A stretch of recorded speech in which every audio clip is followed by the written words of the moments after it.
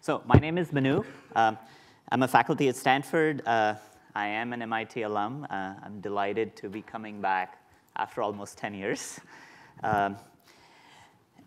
And one of the things, when Skylar told me about this conference, I was thinking, are you inviting the right person? Then he said, no, you should come. Now I see the big picture, so I'm glad I came.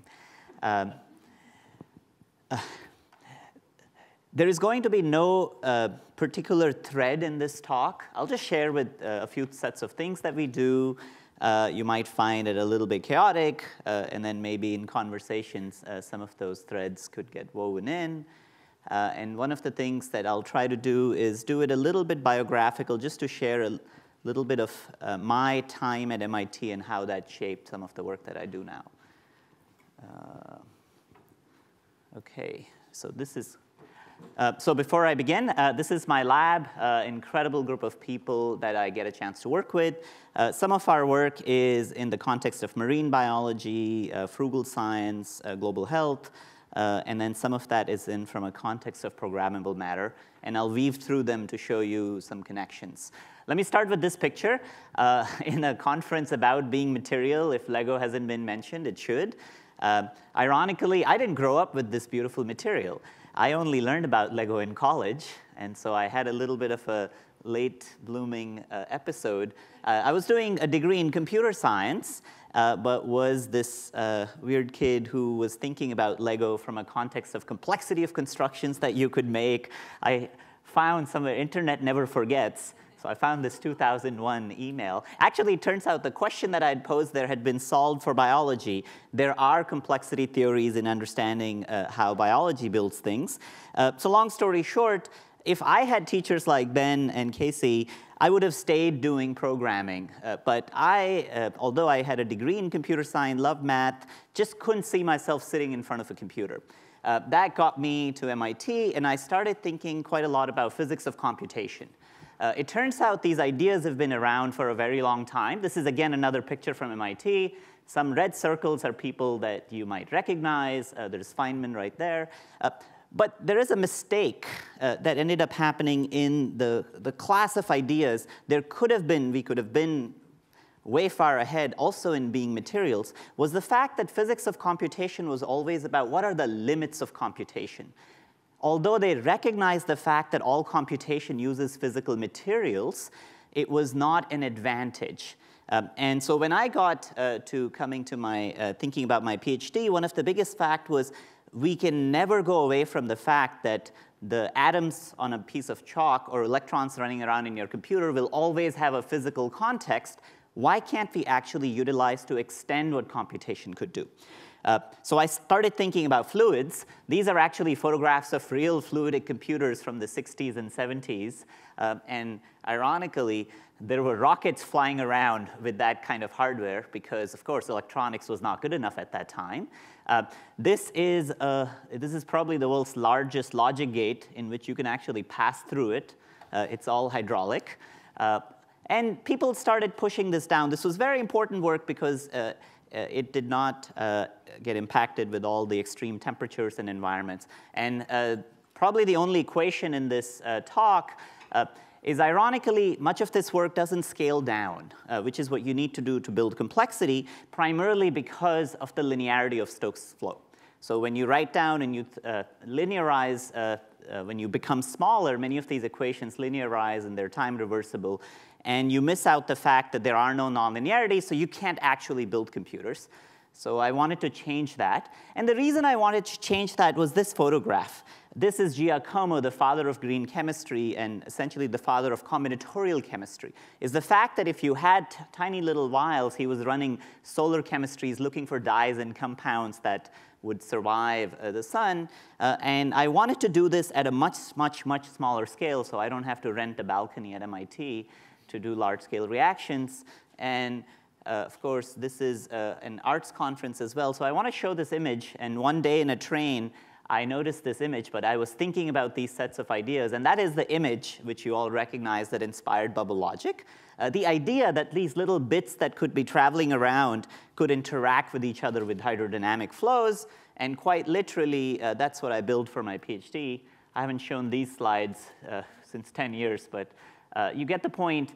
Essentially, these are microscopic entities, 10 to hundreds of microns, but they can communicate with each other with this invisible ether of hydrodynamics and essentially change its course. I'm going to skip this. This is there's a technicality to it, which is the technicality was asked by an external committee member in my PhD exam, which is how are you ever going to synchronize these sets of bits? So I sketched on a piece of paper. This became the synchronizer. Although there's a beautiful mathematical structure to it, it ended up not scaling. And I kind of put this on the side note to eventually revisit this problem. And now, almost 7 or 8 years, we've actually revisited the problem to now build a second platform that now allows us to do synchronous computation using hydrodynamics and fluids. This is a platform where you program sets of patterns. These are magnetic permalloy patterns, and these are magnetic droplets. But there is no hand of God here. These droplets sense and interact with each other to, for example, in this case, build a single bit of memory. Now, these memories are much bigger than what you're used to seeing. But at that same time, you get the point. There is an energy trap right there. A droplet would come in. And the way you should be thinking about these types of computers is these are not computers to run processing or code or the way you use computers. But these are completely programmable chemical factories. We can put and do things inside these tiny little drops, which go all the way to nanoliters, almost the size of a volume of a cell. But then you actually program them rather than using large-scale robotics. This architecture is scalable. We can start building all kinds of hardware. And I'm going to skip the technical part of this because I was I want to show other things. So just to show the point that you can now do this not just with magnetic materials, but with non-magnetic materials. Now these are pure drops of water that could be programmed with this way. And if you're excited about this platform, we posted all our programs, the CAD tools. If you want to have fun, you can also build the actual logic circuits using Lego designers as well. But at that same time, this is a completely scalable family.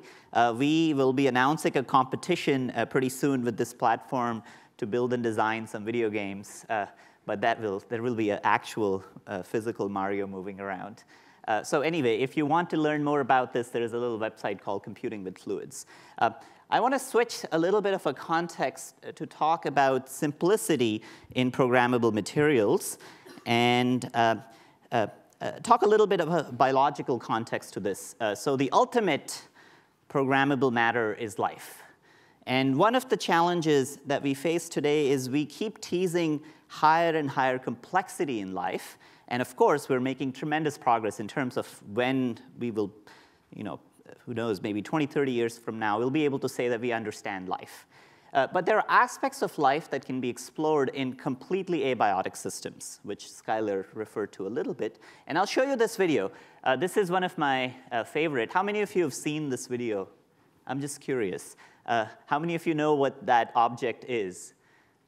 So this little object right there that kind of looks like a robot is a neutrophil cell right inside your body. And hopefully some of you don't have bacterial infections, but it's trying to chase a bacteria.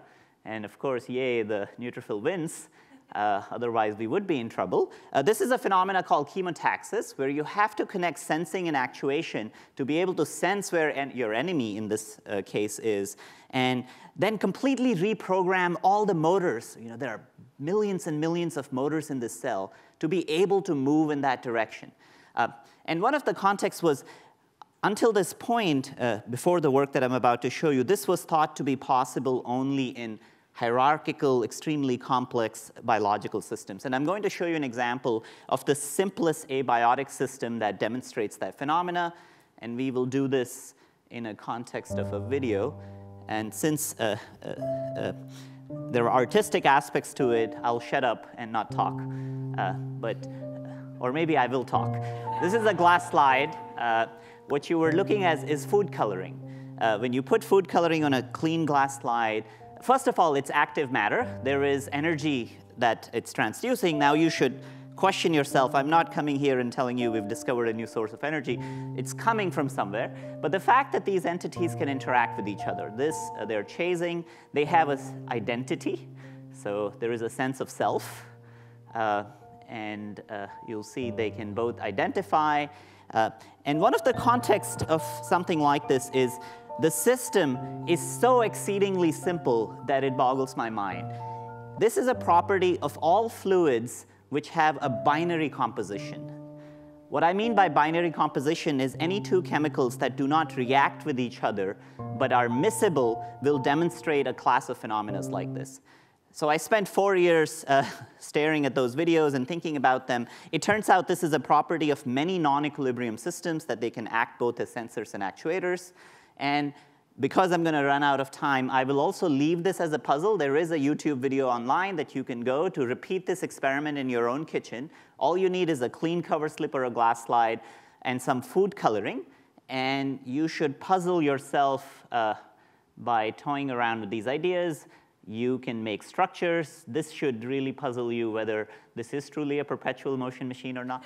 How many of you think that this will stop at some point? OK, the other ones do believe in perpetual motion machines. So this will stop. There is a context of energy here. Actually, let's just watch it. Yes.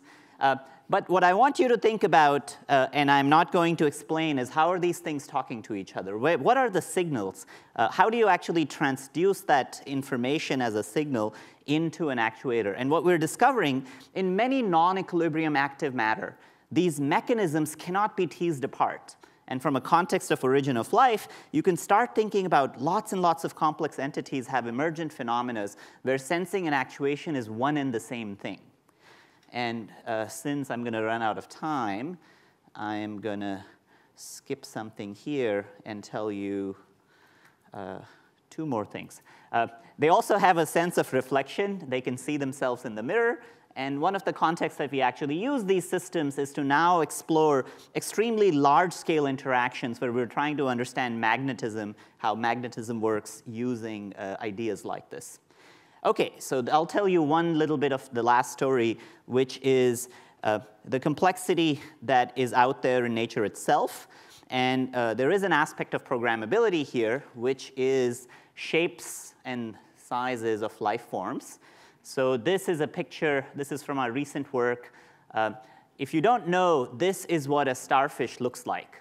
And now you might ask, this looks nothing like a starfish. This is the larval form.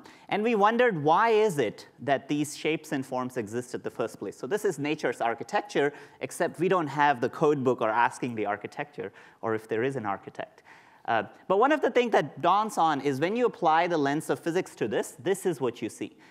If I was to expose what that shape was trying to do, it's essentially trying to program hydrodynamics to be able to feed and swim at the same time. And there is a universal law that we can write down for these systems. And the programming is, if I had a baseball, I would have shown you the shape of the seam that you would code on a baseball would program that structure, the hydrodynamic structure. Just like liquid crystals, there are defects that appear in those bands. And from that, you would program the complexity. And one of the things that we're taking this is to now tell you the sea of array of animals that exist these shapes. But hopefully, we'll be able to explain how these things are programmed with a singular idea. OK, so I am on my last stretch. I don't know how strictly I have to stick to this clock, but I'll try to, which is the other half of my life in thinking about, of course, it's wonderful for us to explore nature, but what do we share with a broader community in the context of thinking about the previous talk? There are 1 billion people on this planet that have absolutely no access to healthcare, no infrastructure, and of course, no access to tools of creativity. This is a picture from Madagascar where we do some of our clinical work. And it takes me 12 hours to walk from a road to get to a point where there will be the places where there are villages. And one of the challenges we think about, how do you really bring both the wonder of science to places as broad as possible? And at that same time, how do you really bring important tools? So this is another context of programmable matter where we have revived back the Jeckered loom and the punch card programming. How many of you have programmed a punch card computer? 1, 2, that's awesome. This is MIT. I love it. I rarely get an answer. So what's phenomenal is we could use them to program chemistry. So what you're looking at is a device that we're testing, soon to test in Kenya, which allows us to do programmable chemistry using these punch card tapes to detect 5 species of malaria. And one of the contexts that ends up happening is it's not something magical. Anybody can reprogram, rechange, repunch, change the chips to be able to do all kinds of different assays. So rather than thinking about life sciences and biotech being a big black box and you press one button and you get a red LED and a blue LED, which is the answer, we're trying to really open biotechnology to be accessible to people at the same time, able to make tools that are important. And one of the most commonly known tool that we have scaled up is called the Foldscope, which is a microscope that you make by folding paper. I have a few, and this is what is an image that comes out of it. Anybody knows what this object is? I'm just curious. In a context of inspiring art, these are diatoms, something that you don't often see, but when you watch them live, it turns out the biology of how diatoms glide is unknown, but the fact that they glide, and they have complex behaviors themselves. And to me, this is a tool that I use for inspiration and problems that I search for, but it was very important to build it and manufacture it in a way that every single kid in the world can have them. Currently, it's cost us around $1 to make. When we wrote the paper, I had thought that, oh, when you write a paper, then it'll get adopted and everything. Nothing happens the next day when it gets published. So we made a little factory in the lab where we made 50,000 of them and asked anybody in the world who would want one, and we asked them what they would do. And that led to the entire pilot program. This is the world map where they're distributed around the world. And this community, again, coming back to Ben and Casey's point, does an incredible amount of work, I guess since I'm out of time, that you can check on this website.